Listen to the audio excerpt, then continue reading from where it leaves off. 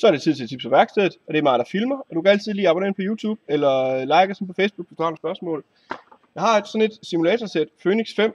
Det er super fedt. Der kommer alt, hvad du skal bruge i sættet, altså sender, den ser sådan her ud, og et USB-kabel, så du kan koble det til computeren, og så CD'en med programmet på.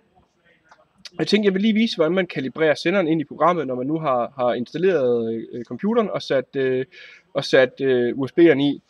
Egentlig senderen, det er den samme sender, som man bruger til sin flyver, så hvis man har en flyver forvejen, kan man bare bruge den. Hvis det er en spektrumsender, så har den sådan en lille indgang her til USB-porten. Og den her ledning indgår egentlig bare fra senderen af og over i USB-porten på computeren. Det skal lige kalibreres op, for at det fungerer rigtigt. For at kalibrere sådan en sender, så skal man, når man er inde i programmet, så klikker man på system, og så siger man, lige set up new transmitter. Og så skriver den her, at nu går vi i gang med at forberede en sender. Så klikker vi next.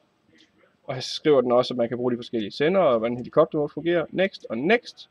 Og så skriver den her, at man skal sætte alt i idle eller off. Og på den sender, som følger med i kittet, den her Spectrum DX4E, der skal man lige sætte, venstre switch på 0 og højre switch på low. Altså venstre switch på 0 og højre switch på low. Klikker vi next, så bede den om at sætte alle de her styreelementer i midten. Så jeg sætter alle styrepindene i midten. Sådan der. Og klikker på next. Og så beder den om at køre begge pinde rundt i en cirkel. Så jeg kører lige begge styrepinde rundt i cirkler. Sådan der.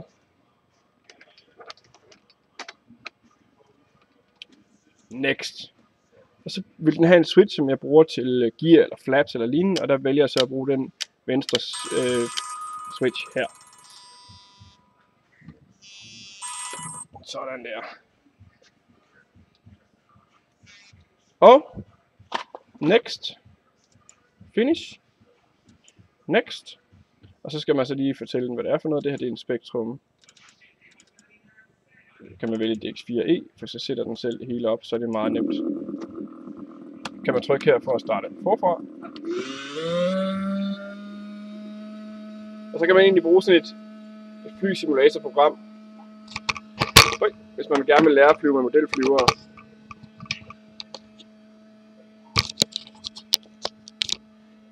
Så her har jeg senderen, og så kan man lige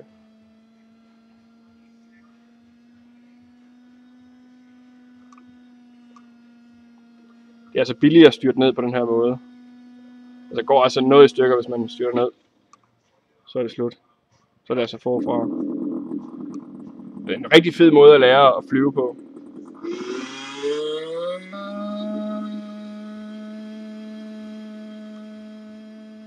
Man kan lære at krænge, og der er alle mulige forskellige flyver. Hvis man nu for eksempel siger change model, så kan vi lige vælge en ny flyver. Lad os prøve at se, om vi kan finde sådan en rigtig gammel Warbird. Dem synes jeg er rigtig fede. Scale. Og god gammel Corsair.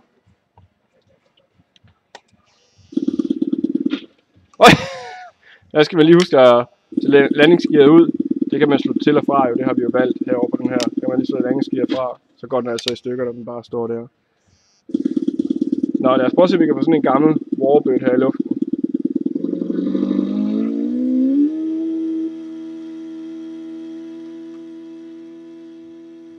Og så op med landingsstillet.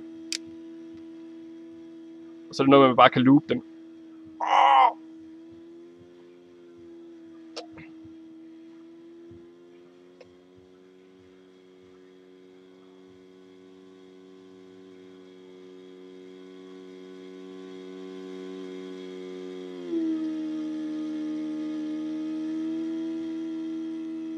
Nå, det var egentlig bare det, jeg ville vise jer.